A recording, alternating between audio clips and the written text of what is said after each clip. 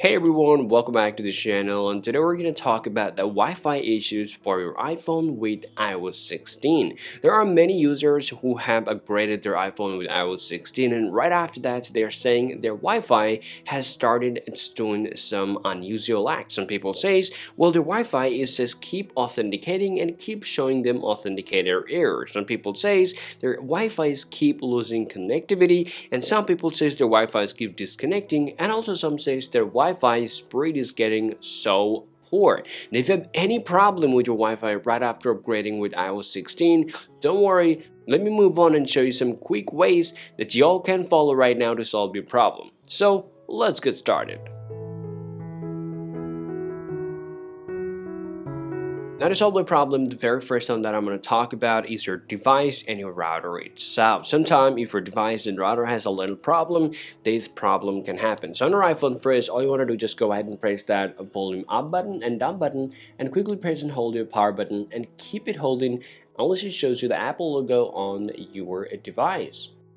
Well, right after restarting your device, let's go ahead and check whether your problem is solved or not. So if this is still your problem is there, the next thing that you gotta do, you gotta restart your Wi-Fi router at the same time. Because sometimes your router can make this problem. Now, once you restart your router, your problem should get solved. However, though, if you still have a problem with your iPhone, there's the next things we're gonna talk about is the lockdown mode. Well, this is the new features that come up with the iOS 16. If you enable this features, then there are a lot of things can happen with your Wi-Fi. So if you want to turn this off, first, all you want to do, you want to open up your settings on your iPhone, scroll down and choose privacy and security. Once you open this option from here, scroll down to the bottom, and here you'll see this option called lockdown mode. If you enable or activated these features already, just tap on turn off lockdown mode, tap on turn off and restart.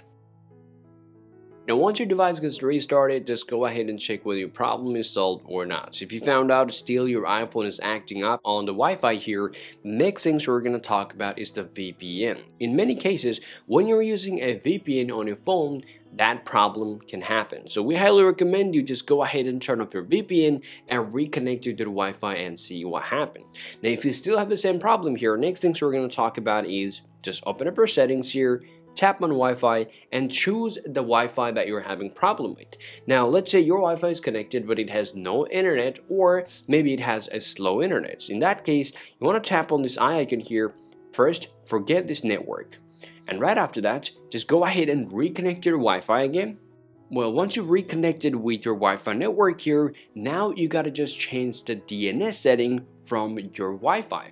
Now, to change your DNS settings, you want to just tap on this eye icon right here, scroll it down, and now just tap on that configure DNS. Well, it's already set it to automatic, choose it manual, and now remove the first DNS server from there and add a Google public DNS so that you can have the better speed with your internet connection.